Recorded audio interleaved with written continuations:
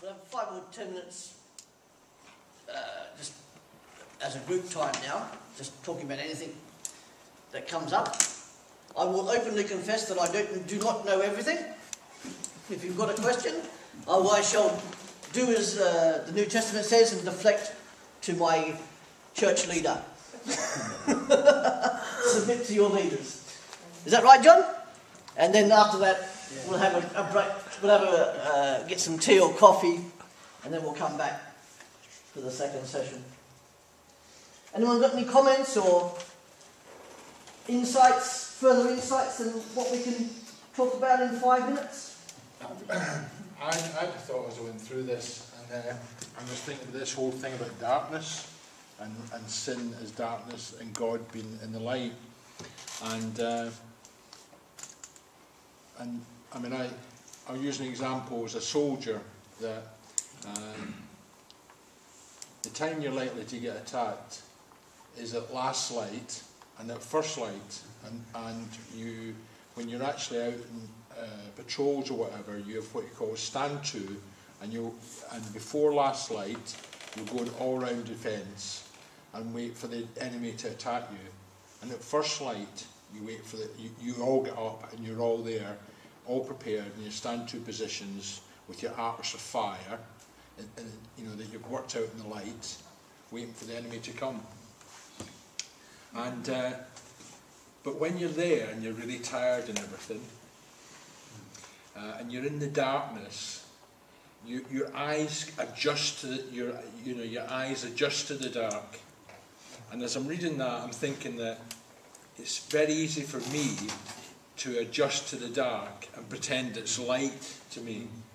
And in that first light, when you're waiting and you just want it over and you want to go up and cook your breakfast and have a cup of tea and everything, you're almost willing for it to be light and you're pretending to yourself. And so to me, the thing that came through to me was, in my life, do I sometimes try and calm myself that when things are dark and it's sin, that that I pretend that there's light when it's actually darkness. So that was my. Very interesting. Sometimes we like to kid ourselves, don't we? And sometimes we get a slap round the ears, or I do anyway. Or the other. Or the other end, but I can't say the other end. Don't offer another military analogy. No. There's always the middle watch when you're most at risk. And the middle watch is from midnight until 4 AM, to put it for you landlubbers. And of course that's traditionally known when you're at your lowest ebb, the devil will get in. Yeah. So be sure of that. Keep the middle watch, keep that secure, and the rest will follow. I think for me really is that it's come to me more and more and more, and I know I've heard it all my life, it's the blood of Christ, because I really sometimes can't get away from the thoughts in my mind or my life, and then I realise that this blood, which I don't always want to talk about, but is his blood covers me. And so when I'm tempted to go back and look at the sin, I have to remind myself that his blood has taken complete, the blood is there, not my sin. And I think there's more power in the blood than I realise and we realise. And I think the more perhaps I dwell on that, the less I keep cringing in my own sin. Sort of understand what I'm saying. It's something that has come lately. Even the Bible studies on Revelation TV has brought that home many times, the blood of Christ. And I've never wanted to dwell on it in a sense because of what it meant, but it does cover.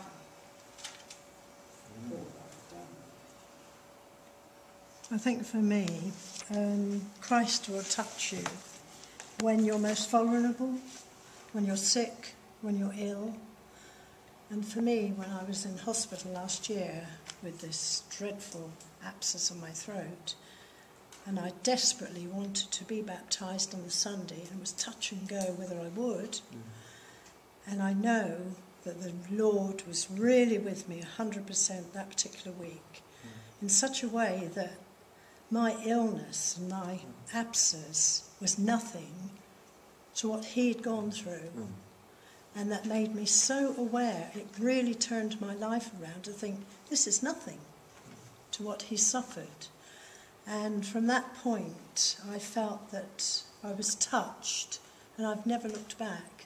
And it's made me look towards the light every single day and be more aware of the sins of life and the darkness.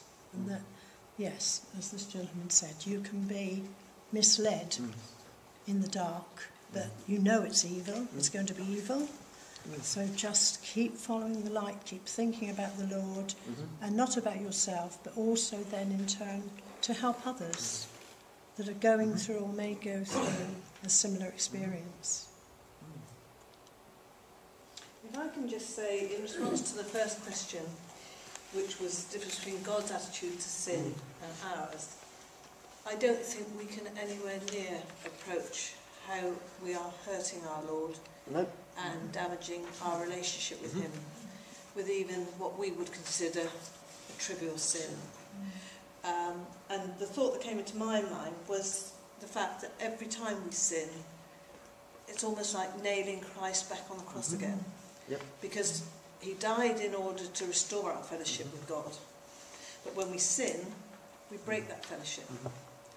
And so that's sort of just come into my head now as I was reading 1 John, and I just thought, yes, how dreadful to be putting our dear Lord back in that position again every time we sin. But do you not think that, I mean, I think of as a parent, don't you? I mean, this whole thing about the relationship with the parent, and with my kids,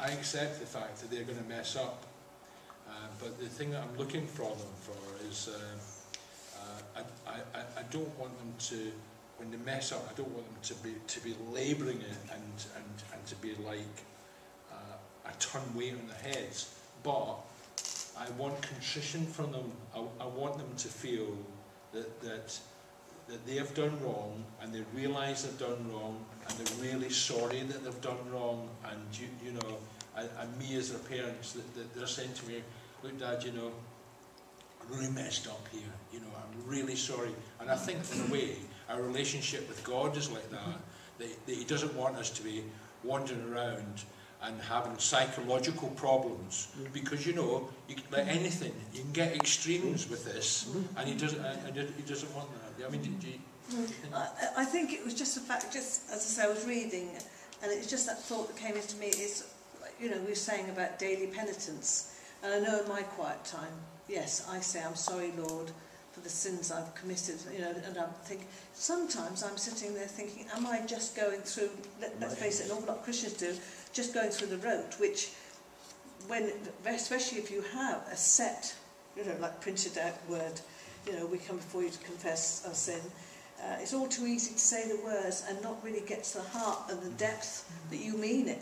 And I'm thinking, what I was thinking to myself was, Lord, make my heart truly sorry when I'm coming to you, not just saying words, you know, I'm sorry, Lord, you know, I've messed up again, I'm sorry I've sinned. And it's all too easy, and you know in your heart you're just saying those words. Are you really grasping what you're doing to our Lord? Every time you sin, you're messing up that relationship again. And I thought, it's just from my point of view, it's making myself realise it's not a silly thing, you know, like sometimes you'll get a small child will do something wrong, and they'll just come up and, I mean, I've had my daughter-in-law say this now, what do you say to your sister? Sorry. Yeah. But he doesn't know either, you know. So it's that sort of attitude, you know, we must be so careful. Yeah. And yes, we've got this wonderful relationship, our Lord has saved us and we are his, but not to, at the same time, forget what depth of hurt it is to him, and the fact that, yes, we're struggling, we're trying to keep that relationship with him, but to be careful not to take it too lightly when we actually come and say sorry to him, you know. realise just what it's doing to him. I was looking at Dave's first question, you see, what's God's reaction, what's mine? And I think mine's nowhere near, obviously, what God is feeling. I might add, if I may, I use 7 words to answer that question, that first question. That's God's view and my view. And God's view is absolute, no sin. You know, that's absolute, it's clear cut. Where mine is all too often subjective and relative. We don't recognise when we've sinned, or we put it to one side, or it's not quite sin. We fudge it, yeah, that's right. So it's we're subjective. Well, we want to go our own way, don't we? Well, that's what I think. We want to do our own thing and work it out for ourselves. You know, if we've sinned, but we forget quite often that the Lord has made a way for forgiveness for our sins. Like Mary was saying, you know, he died on the cross and spilt his blood for us. So his way of looking at our sins is quite different, like Joyce was saying, quite different really to how we view them. I think a lot of the time we sin and we don't even raise a hair, we don't take any notice, you know, but we've got to be more aware of trying to, like this question asks us, how does God feel about it, you know? Because I think we like to be self-sufficient. We think we can work it out ourselves, and we can't. We've got to have his help. You know, he's given us his help by his forgiveness, but we still don't cling on to that, do we? We still want to be self-sufficient. We easily forget.